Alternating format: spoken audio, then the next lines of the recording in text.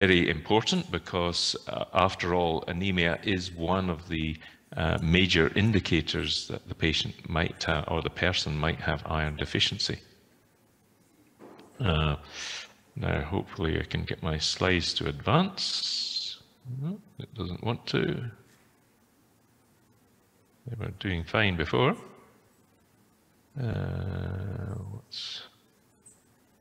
There we go. These are my disclaimers.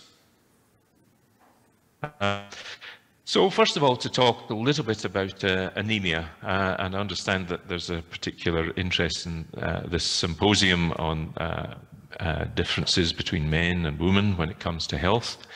According to the World Health Organization, anemia is defined as a hemoglobin less than 13 grams per deciliter in men and less than 12 grams per deciliter in women. Now, what I'm showing on the graph here is the cumulative prevalence of heart failure in patients with chronic outpatients with heart failure. So the zero line is the WHO definition. So we've normalized this for men and women.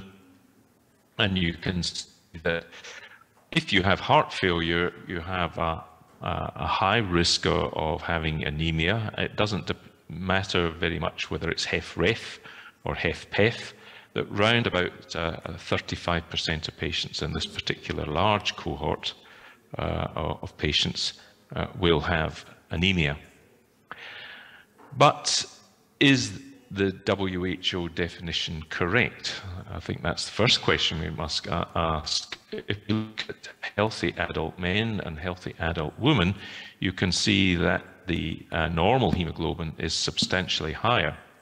And we have evidence that the risk of hemoglobin as a risk factor in heart failure, the risk starts to climb more when you're at these levels, when you drop below these levels, rather than the WHO definition.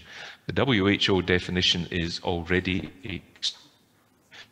and there are good arguments that we should actually increase the definition, the threshold definition of anemia by about 1 gram, which would mean that half or more than half of our patients with heart failure have anemia. And you can see down here that the relationship between age and sex, that the risk of anemia rises with age, so in men and in women, but perhaps more steeply in men than in women. So that's an anemia in a nutshell. Now we have to move on to think about iron deficiency. And the problem is that we don't actually have a very good definition of iron deficiency. In black, you can see the current guideline criteria for iron deficiency, which were an arbitrary set of rules set up in the design of clinical trials. It doesn't really have great intellectual credibility behind it, but those are the ones that are currently in the guideline. And you can see that for patients with heart failure, particularly for women with heart failure, an awful lot of patients, up to 80% of patients with heart failure will fulfill the criteria. And you might then say, well, why bother trying to detect whether somebody has iron deficiency and heart failure? If so many people are affected, why don't we just treat everybody? And I think that actually is quite an interesting argument. There are a few people who have heart failure due to iron overload, and obviously we wouldn't want to give those patients iron. But if iron deficiency is very common, then perhaps we should be treating many of these patients.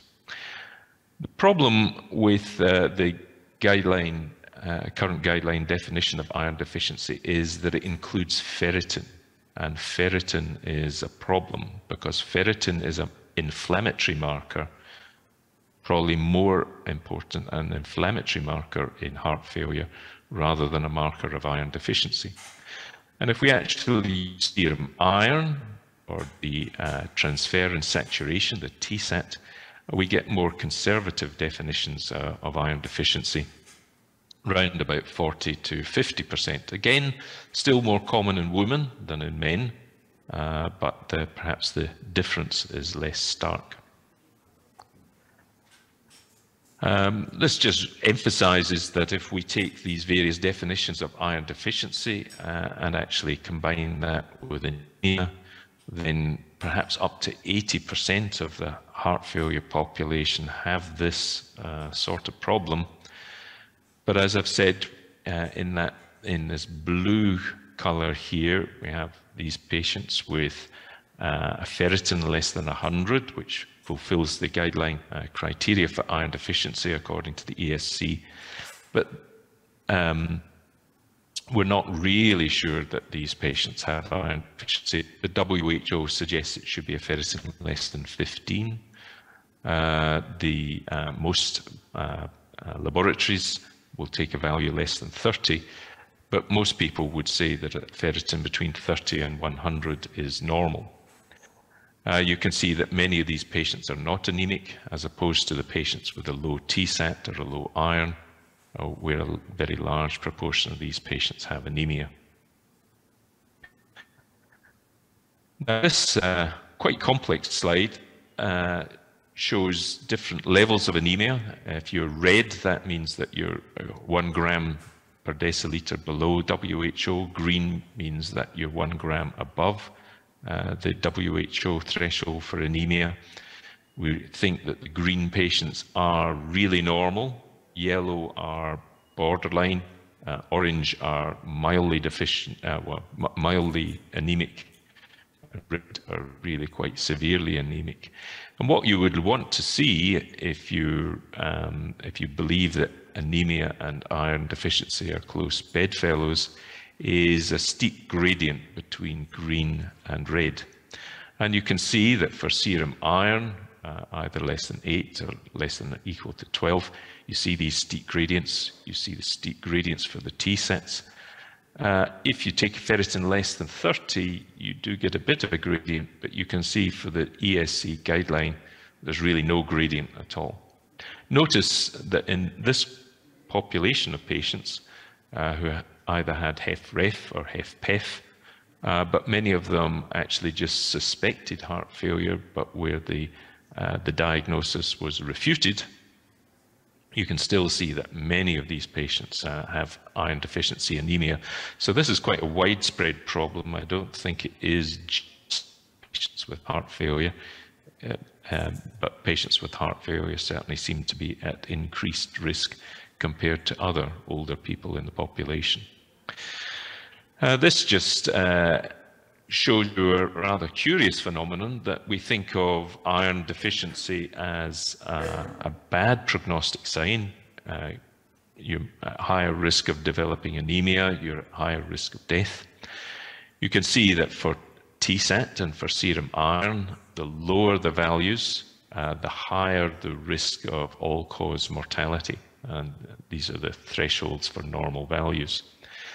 But in contrast with ferritin, if you have a low ferritin, you're at lower risk. What increases your risk is a high ferritin. So it gets rather curious. And if you then separate your population by the TSAT, you can see that if your TSAT is normal, it really doesn't matter what your ferritin is. Even if it's below 30, you have not much anemia and you have a low mortality, a hazard ratio here of 0.85. On the other hand, if you have a raised ferritin, you can see that there is an increased mortality. And I think this is due to inflammation, as we can see here, this inflammatory signal increasing ferritin. Inflammation at the same time will provoke iron deficiency. Inflammation increases the secretion of hepcidin, and hepcidin is a molecule that stops you absorbing serum iron. Notice that if your TSAT is less than 20, it really doesn't matter what your ferritin is, your risk increases, and the lower your TSAT, the lower your hemoglobin. So if there's one clear message here, it is just don't measure ferritin. It's going to confuse you. It's going to lead to uncertainty. Just measure the TSAT, or even better, measure the serum iron. Notice that all of the studies of giving intravenous iron have excluded people with a truly normal hemoglobin above 14 or 15 grams per deciliter. Those patients, we find a very low incidence of iron deficiency. When encountering somebody with anemia or iron deficiency, I think it is important to take a check for possible causes of blood loss, and I would recommend, as a very minimum, doing a test for blood in the feces or in the urine. Some people would go much further and would do a full GI investigation. I think that is quite demanding on our patients to have full colonoscopy and duodenoscopy. So I settle for a compromise of just checking for GI blood loss. When thinking about iron, remember that by the time you are developing anemia, you're already quite severely iron deficient. Most of the iron is stored in the liver, the bone marrow and reticular endothelial system, a large amount in the hemoglobin. But also remember that iron is important for muscles, the mitochondria, and various other oxidative enzymes. The dietary iron is, well, that's where we get most of our iron. The iron is absorbed, providing you don't have a block to iron absorption due to increased secretion of hepcidin. If the iron is absorbed, then it will be transferred with transferrin, so that's why you need a high saturation to the transferrin, and that will distribute it to the various organs, in particular erythropoiesis. So why might people develop iron deficiency? It's possible that they have low iron intake, either because you can lose your appetite if you have heart failure. It may be that you're a vegetarian and have very low iron content in the diet. Many of these patients will have reduced iron absorption, either because of the liver secretes more hepcidin due to the inflammation. It's the same signal that increases your ferritin, and that will block iron absorption in the gut. But there's another important reason, I think, which is reduced gastric acidity. That may just be a function of old age, but also we use proton pump inhibitors and H2 antagonists widely, and there's plenty of evidence to show that these will exacerbate iron deficiency. It's also likely that there are increased iron losses. Many of our patients are on aspirin or anticoagulants. Many will have gut pathology. The most common gut pathology when you do investigate them is they have duodenitis, inflammation. And for those poor patients in hospital who are very sick, then perhaps just the amount of blood drawn with phlebotomy can become important. And then we have functional iron deficiency. This is trapping of iron in the liver and the reticular endothelial system, so it's not available for normal functions. And again, this is evident. This is caused by inflammation. That rise in hepcidin locks iron inside cells where they can't be used for producing red blood cells. So what are the consequences of iron deficiency? Well, first of all, you get a fall in hemoglobin. You might also get a fall in myoglobin, and that will affect oxygen utilization. Of course, if you're anemic, the heart tries to compensate for that by increasing stroke volume and cardiac output to try and maintain oxygen delivery to the periphery. So a low hemoglobin will put an extra stress on the heart. At the same time, there may be defective oxygen utilization, so aerobic enzymes, mitochondrial function may all be impaired in the presence of iron deficiency. So that takes us through the background to iron deficiency and iron deficiency anemia. So what have we done about it? Well, there are now a substantial suite of clinical trials, either with ferric carboxymaltose or more recently with ferric diazomaltose. I'm going to talk mainly about the Ironman, but I should mention some other studies to begin with. In particular, the FAIR-HF and the CONFIRM-HF studies.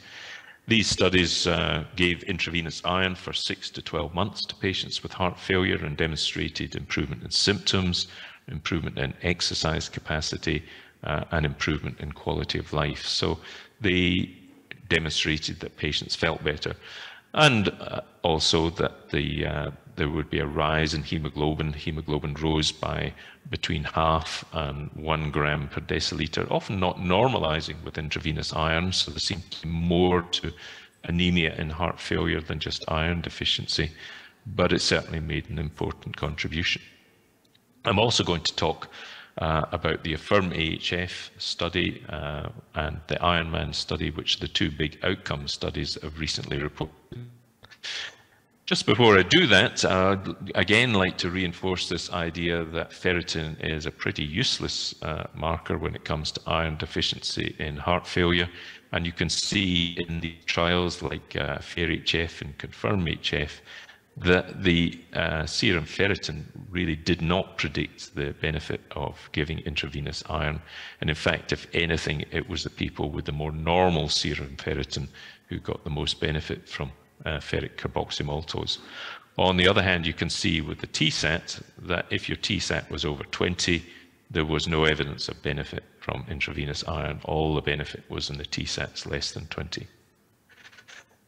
So this is the AFFIRM-HF study, the first large outcome study of intravenous iron. They randomized about 1,000 patients with the guideline criteria for iron deficiency, which I've said are problematic and will have, I think, included many patients who genuinely didn't have genuine iron deficiency. The primary composite outcome was heart failure hospitalizations and cardiovascular death up to 52 weeks, and patients were randomized 1-to-1. The study was only the follow-up was only over 52 weeks. Patients could get up to 4 doses of ferric carboxymaltose, 1 prior to hospital discharge and 3 post-discharge doses. I've got to stick on my slides again. Not advancing. Here we go. Thank you.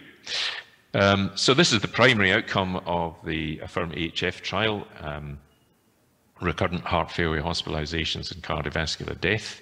You can see it came close to statistical significance, p equals 0.059, a 21% reduction in the primary endpoint. There was also an improvement in the Kansas City cardiomyopathy questionnaire, which is a health status quality of life type tool. So the patients felt better and did somewhat better.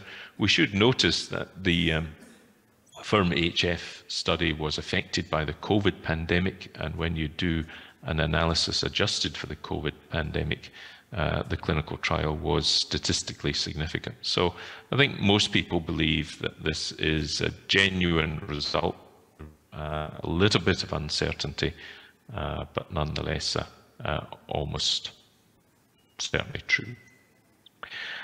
We subsequently did a meta-analysis to put all of the trials before the AFFIRM-HF together, and as you can see, this strongly suggested a reduction in hospitalization or cardiovascular mortality. This is a first event analysis, so but quite strongly positive.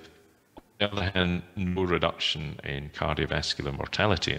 So far, the hazard ratio 0.89, so perhaps an 11% reduction in mortality. But notice the confidence intervals are quite wide. And so we can't exclude a 30% reduction in mortality, which would be very useful. And we also can't exclude a 20% increase in mortality, which would be a little bit worrying. So we need more clinical trial to get a conclusive result. These are the current 2021 guidelines from the European Society of Cardiology. They recommend that you do a number of tests for looking for iron deficiency. I would strongly recommend thinking about doing TSAT alone. They do emphasize the TSAT less than 20% to alleviate symptoms, improve exercise capacity and quality of life. And now for patients who are hospitalized with heart failure, to reduce the risk of heart failure hospitalizations. The guidelines, as currently stated, specify it should be ferric carboxymaltose, and now we need to look at the Ironman trial. So there are a number of remaining questions for Ironman, the trial I'm going to talk about in a moment. Are the benefits of intravenous iron generic, or are they specific to ferric carboxymaltose? Are the two agents similarly safe? Is administration of iron effective in the non-acute setting? Should the TSAT be the preferred diagnostic test for iron deficiency? Is there longer term, beyond 12 months, on the evidence on the efficacy and safety of intravenous iron? And does intravenous iron indeed reduce mortality? And that takes us to the Ironman trial. This was funded by the British Heart Foundation with support from Pharmacosmos, who provided the ferric maltose, an alternative intravenous agent to ferric carboxymaltose. So this was an investigator-led British Heart Foundation funded clinical trial. These are the inclusion criteria. So the patients had to have somewhat reduced ejection fraction. They had to be symptomatic heart failure, TSAT less than 20 or ferritin less than 100. So not so different from the ESC guideline criteria, and of concern to me. I think some patients in this study wouldn't have iron deficiency, in my opinion, but we'll see how that pans out in a moment. They had to have an increased risk of cardiovascular events, either because of a current or recent hospitalization or an elevated NT-proBNP. Most people were actually enrolled as outpatients with an elevated NT-proBNP. And you can see a number of exclusion criteria down the right-hand side. This is the design of the study. So a one-to-one randomization, just over 1,100 patients. Patients could get dosed with ferric carboxymaltose basically every 4 months during the study. If their TSAT was less than 25% or ferritin less than 100. Notice that the TSAT is now 25% rather than 20%. So being a little bit more aggressive about keeping patients topped up with intravenous iron. And quite large doses of intravenous iron can be given with this agent. Double the dose actually can be given with this agent compared to ferric carboxymaltose with the heavier patients at least. And that gives a greater chance of a single dose of intravenous iron providing full iron repletion, which is less likely with the ferric carboxymaltose. These are the patients, so the average age in the mid-70s, as in many studies with heart failure and a reduced ejection fraction, was predominantly men. As I've said, most of the patients were outpatients recruited because they had symptomatic heart failure and a raised NT-proBNP. Majority of patients were in NYHA class 2. A slight majority had ischemic heart disease, quite low ejection fractions, quite low hemoglobin, very low TSAT, you can see down at 15%, quite low ferritins as well, and as many of these patients have mild to moderate chronic kidney disease. So this shows you the study attendance. Remember, the study was badly affected by COVID, so which meant that many follow-up visits had to be conducted remotely, and it was quite difficult at times to have the blood test to check that the patient was fully iron replete. So it's likely that we underdosed with intravenous iron in this study because of the COVID pandemic. You can see the distribution in light blue of the repeat dosing with ferric derisomaltose. And at each of these 4-month intervals, you can see it's around about 10% of the patients. So maybe about a third of patients every year needing a top-up dose of intravenous iron. Was an open label study and there was some crossover. You can see that at some point almost 20% of patients in the control group received some intravenous iron, and that will have diluted the impact of intravenous iron. I mentioned that correction of iron deficiency would improve hemoglobin, and here you can see that the ferric derisomaltose increased hemoglobin by about 1 gram per deciliter. You'll notice in the control group that the hemoglobin rises over time. There are several reasons for this. First of all, improved medical treatment, I think, can slowly correct iron deficiency, and we can see that as we've got better control of heart failure, the iron deficiency may also improve. But it's a very slow process, as you can see. That can take more than a year. The other reason for the rise in hemoglobin is that patients with a low hemoglobin have a higher mortality. So you're selectively eliminating the people with the low hemoglobin from the control group here. This was the primary endpoint, and as you can see, rather similar to the AFFIRM-AHF trial. The clinical trial narrowly missed its primary endpoint with a risk ratio of 0.82 and a p-value of 0.07. If you then turn to the right, this is the pre-specified sensitivity analysis for COVID, and if you do that, adjust for the effects of COVID, there's a 24% reduction in the primary endpoint, which achieves statistical significance. And we were also asked when we published the paper in The Lancet to do a number of other post hoc analysis, and all of these analyses were positive for the clinical trial.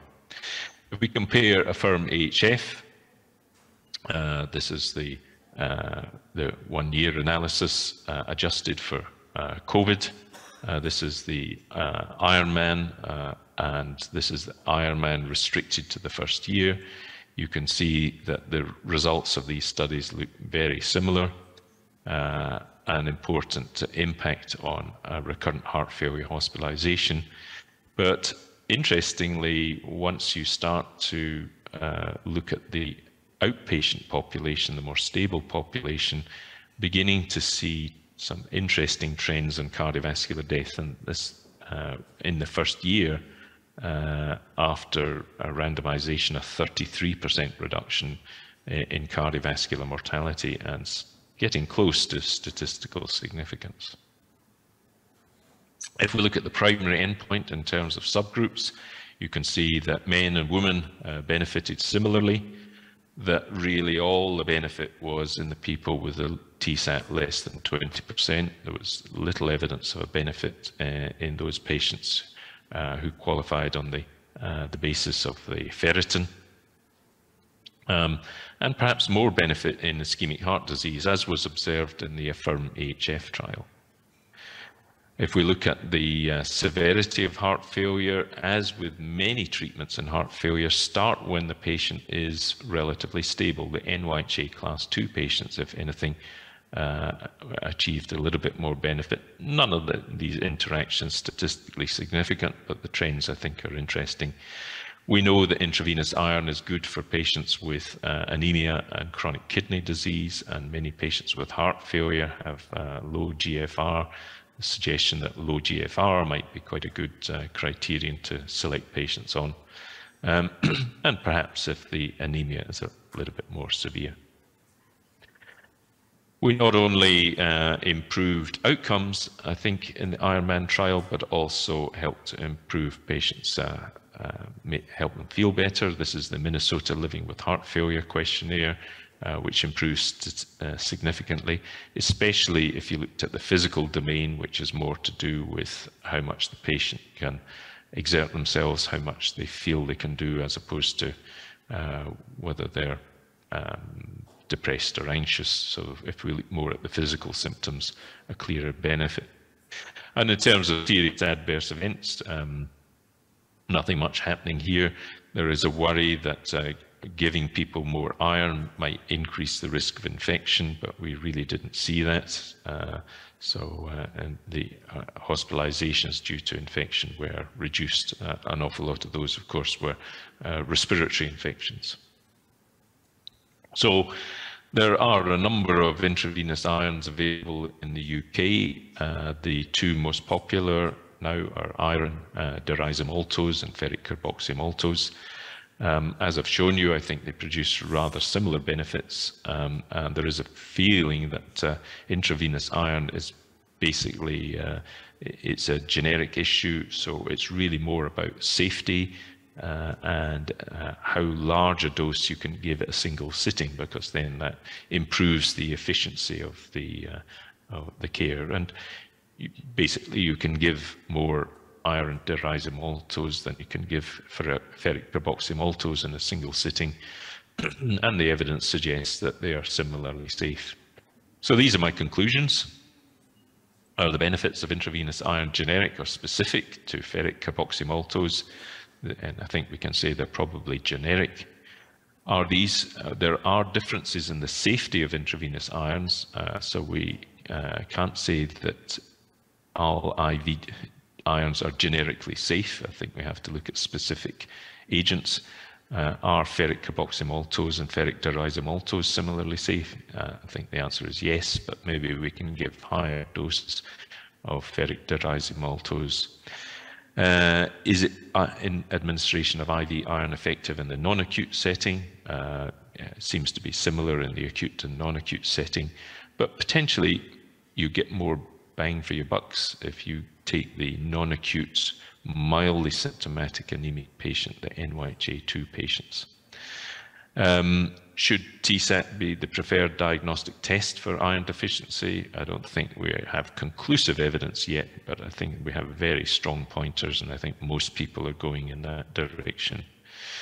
Do we have evidence of longer term efficacy and safety? I think we do. Do we have evidence that IV iron reduces mortality? I think we've got some interesting trends, but I think we need more evidence. But I think we have demonstrated the safety of intravenous iron. The trial evidence now excludes an important increase in mortality, although we can't conclusively say there is a reduction in mortality. There is another large trial that will report later this year, and hopefully that will provide the conclusive evidence that we need.